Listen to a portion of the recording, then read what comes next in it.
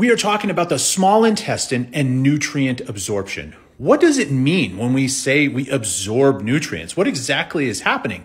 Well, our small intestine is the main site of absorption for nutrients. We talked about that it is divided into 3 sections. It's about 22 feet long, and the area of the small intestine is 2,700 square feet, thanks to, do you remember what they're called? Thanks to microvilli, little finger-like projections that increase the surface area and allow it to absorb nutrients more efficiently.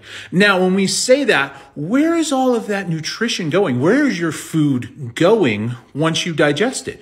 Well, it's actually getting pulled directly into the blood. So if you look at this yellow structure here and note the blue veins that are all along there, this is the mesentery. So these are the mesenteric veins, and they are right up against your small intestine, and they're actually pulling or diffusing nutrients into the blood, and the blood is then carried not into the bloodstream. You'd think that would be, it's headed back to the heart. No, it's actually going up and into the liver. The liver has to take a look at everything, okay? All of your nutrition, your medicine, all of those things. It's vital that they go through the liver because the liver is a chemical powerhouse that can activate, process, and detoxify things that you're consuming. Like there are literally nutrients that aren't nutrients until your liver gets a hold of them. There are medicines that aren't medicines until your liver converts them into their active form.